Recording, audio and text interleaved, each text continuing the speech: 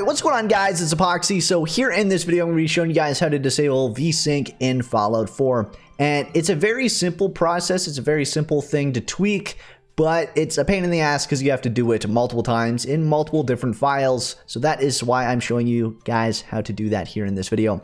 And the purpose behind disabling VSync is getting rid of the 60 FPS cap, but mainly getting rid of the terrible game engine's VSync. Because the main problem with Bethesda's Fallout 4 VSync is that it drops your frame rate more than God Ray's Ultra settings, which doesn't make any sense. I don't understand why VSync, of all things, does this.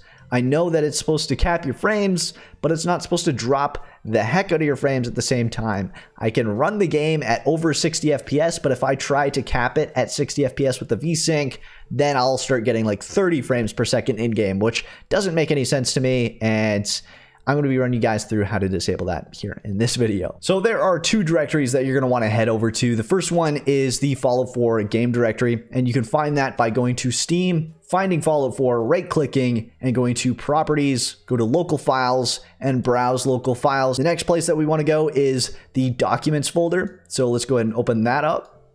And now we want to go to My Games, Fallout 4, and these are the files that we're going to have to change as well. So let's start off with the My Documents folder to get this out of the way. Let's launch up the fallout4.ini, and now we want to find the iPresentInterval equals 1, and we want to change the 1 to a 0, and that is literally all you're going to want to do in every single one of these. You're going to want to find the iPresentInterval and change it to 0.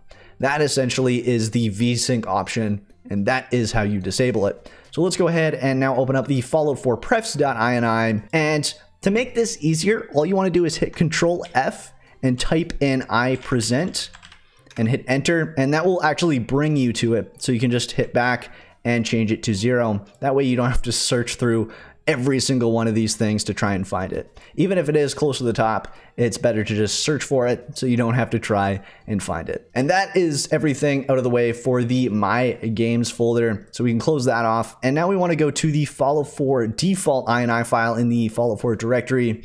And this one should be close to the top under Display. And let's change that to a 0 as well. Hit File and Save. And now we want to go into the Fallout 4 folder here, go into the fallout4prefs.ini, and now we want to go ahead and find it again. And now we want to change that to a 0 as well. I know, the fact that they have to have so many ini files with the exact same option doesn't make any sense to me, but now we have changed everything. Let's go ahead and launch up the game and see how things are running. Normally it's capped at 60 frames, so now we should be seeing it go above that.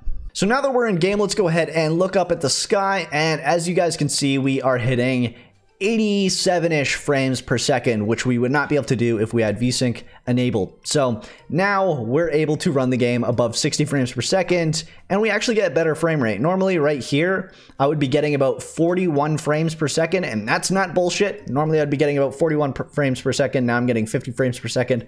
You also have to keep into account that I'm recording in 2K while playing at 2K Ultra settings, so that is why you're seeing frame drop right now. If you do not know, if Fallout 4, Skyrim Special Edition, Skyrim, Fallout New Vegas, Fallout 3, any of the Gamebryo engine games, or Creation engine games, because it's essentially the same engine, if they get too high in the frame rate, physics will start going wonky, timescale will start going wonky, and you'll be running into a ton of bugs. So make sure you're very sensitive on what you leave your frame rate cap at. You do not want to let it run wild because that will only cause you issues. So keep that in mind.